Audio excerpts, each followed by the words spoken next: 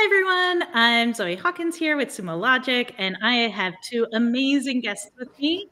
And we're going to be talking all things flex pricing. But before we get started, Joe Kim, our CEO, Michael Cucchi, our VP of Product Marketing, thank you so much for joining me. Glad to be here. Thanks for having us. That's what you're forced to say that, I know. Okay, cool. So we're going to start. Joe, I know you have been on something of a world tour. You've been talking to tons of different customers. It's always great to hear straight from them. And, I think you've heard some you've had some recurring conversations with them about issues with paying by ingest. So I was hoping you could kind of take us through some of the things that customers have been saying to you. Yeah, I guess it sort of is like a world tour that I've been at. It's been funny because it took me a while to get back into the office here in Redwood City, California at headquarters. But, it's not like I wasn't traveling, right? I was all over Europe just last week, meeting customers in Germany and the UK. And then the previous week out, before that, I was in Atlanta meeting with a whole bunch of customers there as well. And so, as we've been having these discussions, it's interesting in that, when I have more of a technical discussion with them, a lot of the cases in terms of, why they should try to centralize, where their log capabilities are and sending it to one place and all the pros in terms of doing that. A lot of times that leads to more of a commercial discussion than anything else. And it's not because they don't understand the value that they would get from sending everything to a single source. But, in terms of the pricing specifically, it's not aligned with them wanting to do that, right? Because the more data that you send with sort of the traditional way of folks that are in our space charging for ingest, they're actually disincented to send all of the data. And I think the more tough the macro conditions are, the more that becomes a sensitive topic to them. Yeah, makes a lot of sense. And so, that's why we've launched flex pricing, this $0 ingest. Cucchi, can you give us a little bit of context about what that actually means? Like, we say $0 ingest, what is that? Yeah, absolutely. We're super excited about this new offer that we're bringing to market. Really what it's about is removing the penalty and the cost for ingesting logs across your enterprise. So this is unlocking that limit that Joe just talked about so that customers are able to reconsider their approaches to how they're leveraging logs across the enterprise. It means you can consolidate security logs with application logs, with cloud logs, and it means your teams are all working on that data in a single location, which is super valuable. The way it works is we've removed the charge and the consumption of credits for ingesting data. So literally customers can, without abandonment, send logs to the platform. There's a really small stipend for storing data over longer periods. And we really wanted to focus on the value exchange with the customer. So we charge based on analytics. And for us, that's called a scan or a query that's run across data that's stored on the platform. And so you may have 1 gigabyte of data that you're scanning extremely often and analyzing closer to real time. And then there might be larger sets of data that you're analyzing less frequently. And now you're only getting charged based on that analytics. And we think that basically translates to business value. So when you're extracting business value from the data, that's when you're going to be consuming credits on the platform. I love that. Log with abandon. Log everything. Right. I love it. Okay. So, everybody loves to use this word disruptive. It no longer has any meaning, but we use it because why not? Like, we say this is going to be disruptive. So, Joe, can you explain a little bit about the status quo and what's been disruptive? Why do we need something different? How is this so unique? Yeah, I mean, maybe we use a different word than disruptive, maybe somewhere down the road, but I really do think this is a very disruptive pricing model. If you think about sort of where things were kind of in our space, a lot of the capabilities were really on premise in terms of the amount of data that was being generated, via logs or any other, type of information around observability or security. It wasn't exploding the way that it is exploding right now, right? And as business become more and more digital and they're moving more services to the cloud or utilizing more services that are sitting in the cloud, and ingesting all of that data, the universe has gotten much, much more complicated. So a lot of the technical capabilities have started to catch up. So you see, we're very cloud native. You've seen other, more cloud native solutions that are now appearing in the market. And then also folks that are on-prem that are kind of trucking their way along and trying to do stuff in the cloud, right? It's very difficult to do that transformation. But also what we ended up doing as an industry is carrying over a lot of the legacy pricing models from on-prem into the cloud as well. And so a lot of our customers are getting into situations where if they want to still continue to get the same kind of value that they get out of products like ours at Sumo Logic, what ends up happening is the growth of data and the amount that they have to pay us is growing so fast, it's faster than the way that the business might be growing. It's outpacing business growth. And there's no way that's a tenable situation for, any of our customers. And so that's led to some bad habits without the change that we're making right now on $0 ingest, where customers are choosing to ingest some data and choosing to not ingest other data. And then when they need to be able to go back, when they're hitting an issue, like a security issue, or maybe it's a observability issue, when they try to go back and query on that information and get some analytics, they actually don't have the data all in one place to be able to go do that. So either they've dropped logs, in which case they'll never get them back, right? And we see a lot of those cases. Or they're sending data, or the log data, into two different sources or more, where if they want to, let's say, solve a security issue, they have to be able to rehydrate the information from cheaper storage into, for example, a Sumo Logic. And they have to wait hours and hours if they're processing days of information. Or in certain cases, if they want to go back, 12 months, right? In terms of trying to pinpoint exactly when the security issue had occurred, then you're talking about days for that data to rehydrate, and they're sitting there for the rehydration so that they can run the analytics. And so the way that we see it is there shouldn't be a penalty for that. You should be able to send it all into one place. And just like in those situations when you're ingesting data and rehydrating the information, you're going to be paying for it anyway. Let's just get that off the table, go to $0 ingest. And then really when they need that value, they can get to it immediately. And that's basically how the credits will burn down, as Michael talked about. So a bit of a follow-up question for you. I mean, within this data explosion, we talk about data, and I don't know, sometimes it feels like it's amorphous. It can mean so many different things. What makes logs so special or so unique inside of that, in that context?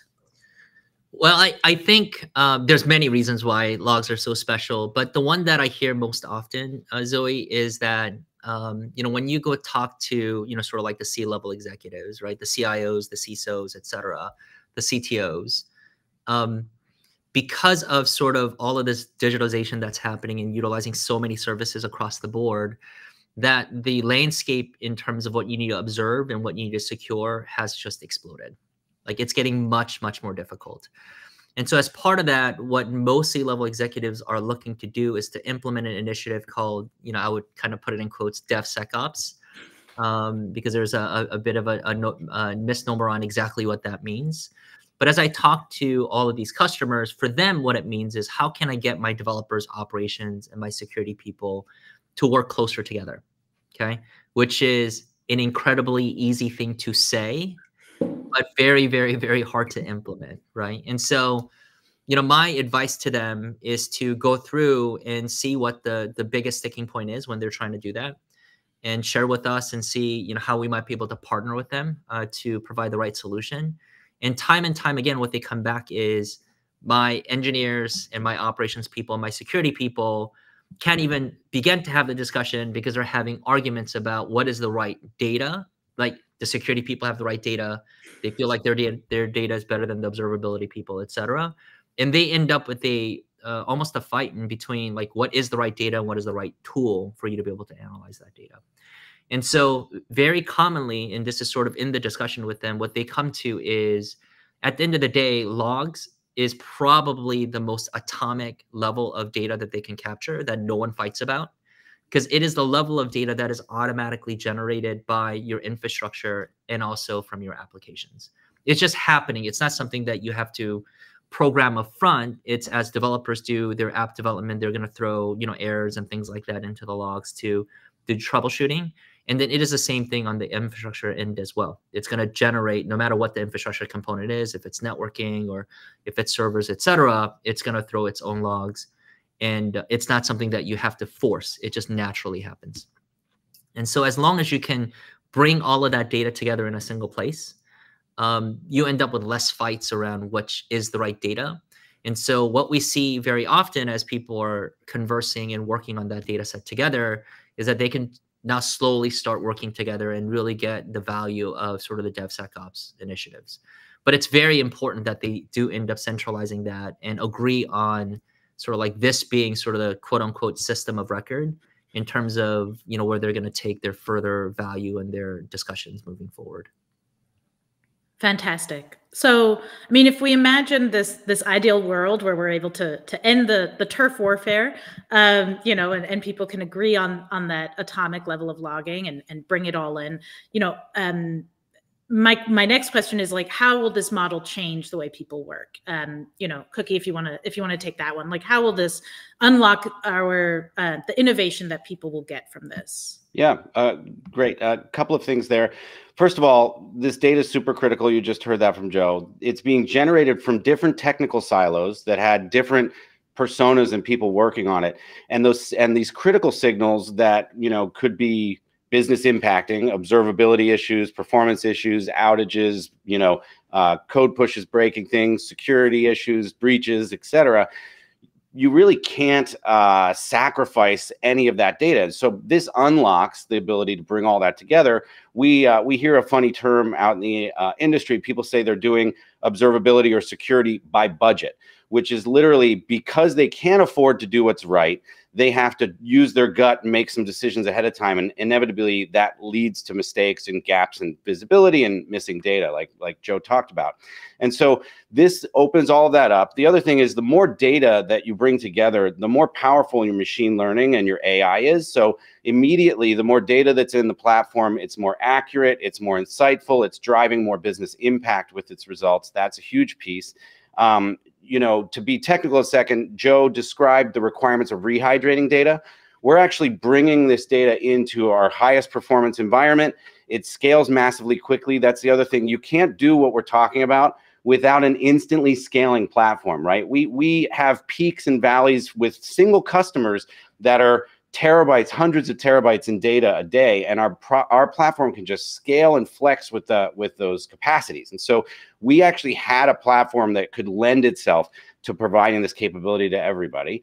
So now you've got a place where you got all your data, you're running much more powerful AI and ML on it, you're doing better anomaly detection and noise reduction, and you're predicting when incidents are happening, and you're solving the problems a lot faster. So this is reducing the time to identify where the problem is, it's reducing mean time to resolution, and it's doing it in a single place. So there's another term that I used to put quotes around, which is single source of truth, but that's really what's emerging here, where when something is really impacting your business, everybody is very quickly getting to the same facts immediately, and they're solving the problem quicker because there's no finger pointing.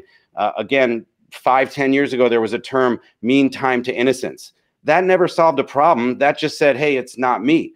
And the DevSecOps initiative is, it's everybody. So there may not be a person with the title DevSecOps at your company, but the only way you're going to drive next level observability and security capabilities across these complex apps that Joe mentioned.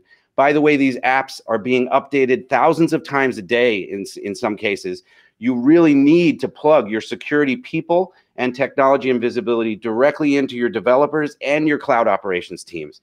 And so this is basically unlocking the ability to do that. You know, in the past, customers would have to choose what logs to drop or potentially choose what performance they needed those logs in, and all of that complexity is removed.